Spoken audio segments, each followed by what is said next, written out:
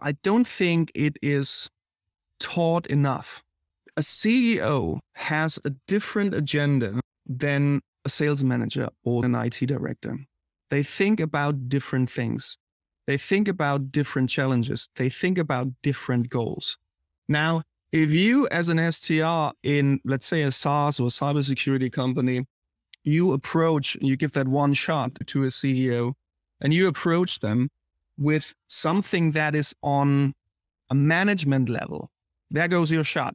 That's gone, right? So we want to understand what they are thinking about. We want to understand whoever it is that we are targeting, what does their day look like? What does their plan look like? What's their goal for this week, for the month, for the quarter? And then we need to mirror that. Then we need to talk about that, right? A sales manager, for example, could be worried that their sales reps don't hit their quota.